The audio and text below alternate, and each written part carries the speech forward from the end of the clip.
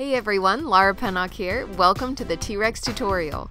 Before we get started, I want to take a second to welcome the new members. Jackie, Brandy, Claire, Bethany, Diane, and Maxine, thank you so much for joining Fairy Fox Design as a supporting member. This video is for you. If you are interested in joining Fairy Fox Design, check down in the comments to find a link that'll have all that information. T-Rexes have all kinds of great colors and designs, but it's mostly in profile. So I really needed a forward-facing T-Rex, and here it is. We're going to start with a triangle. The top is going to be kind of the bridge of the nose, and I like to place that right in the center so that I know where to go. I go run up, grab that, and then come back and around. I'm giving it a little bit of softness to the edges because I want it to feel natural. I like to put my base in with a one stroke because I feel like that helps me do the shading. Now imagine that this was the face of an elephant. This neck shape is a lot like an elephant ear. And what it's going to give us is it's going to give us the brow ridge of the dinosaur as well as the outer jaw. Once we have those upper brow ridges done, we want to just put in the top of the head. It's going to be narrow and small because a dinosaur's brain is so little, it only needs this little skull in there. We want this dinosaur to have his mouth wide open, and the lower jaw on a T-Rex is actually quite a bit smaller than the upper jaw so that it fits inside. Now we're ready to put in the arms. Now T-Rex arms are tiny, but because of foreshortening and because of the placement that we're using, I'm making them just a little bit bigger. Instead of a typical hand, a T-Rex only has two claws, a smaller one and a larger one, and so we want to make sure that we grab that.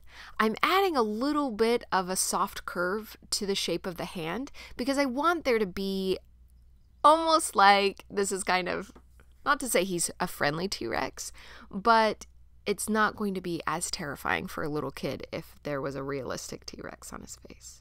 The upper claw is going to be smaller than the bottom one, so we have the finger and then we're going to add for the claw. I'm using a 1/2 inch flat brush to put this in. It gives me the same colors but just a little bit darker because I'm not picking up as much of my one stroke. Next, I'm loading up a small filbert with red. It's also a one stroke, so you can see a little bit of pink, a little bit of red, and this is just grabbing the gums. I want to make sure that this T-Rex has that bright red inside of his mouth. And then for the tongue, T-Rexes have these great long tongues, and I don't want it to just be hanging out, so I move it up and down inside the mouth and then just pull it out a little bit towards the eye. One of the things that we can do to make this T-Rex look really mean and a little bit more realistic is to give it very small eyes. We don't want to have these giant eyes or this T-Rex is going to become a baby T-Rex, which honestly would look absolutely fantastic, and we should totally do that too. But now with just a little bit of a darker green, I'm adding these teardrop shapes onto the upper ridge of the brow. I want it to just look really intense. And then I can use that same color to go and redo the outline to just add a little bit darker. This color I'm loading is that same green, but it has just a tiny bit of blue, and it's giving us that little bit of depth and shadow. Next, I want to add some texture. We need texture, and we could do this with a stencil, but here you can see I'm just tapping on a few little dots of paint and then moving them around with my finger to make it look more subtle. And that's it. Let's just add a little bit of red to those pupils, and that's going to make those eyes become really intense. Now we want to get our claws in. So this is a little bit of tan and white one stroke. You can do this in solid white, but I find that the tan helps knock it back just a little bit so that it looks more like a fingernail or claw instead of the bright white of the teeth. Once we have those all nice and sharp, we get to go ahead and add the teeth. Now a T-Rex's front teeth are actually just a little bit smaller than the ones on the side, and so since this is a front view, they all end up looking about the same size. Getting these little tiny details right is what's going to help our T-Rex really say, "This is who I am." As we go back from that front, we want the teeth to get smaller, and that's going to give us the sense of perspective that this T-Rex really is coming out of the back of the face. We want to make sure we add those sharp teeth to the top and the bottom of the mouth. And then we can just add some fun little knuckle marks to show that this T-Rex can bend those claws. As long as I have the white on the brush, I like to go ahead and add a second layer to my texture. I want to go ahead and anywhere that the light would hit, I want to add just a little bit of highlight.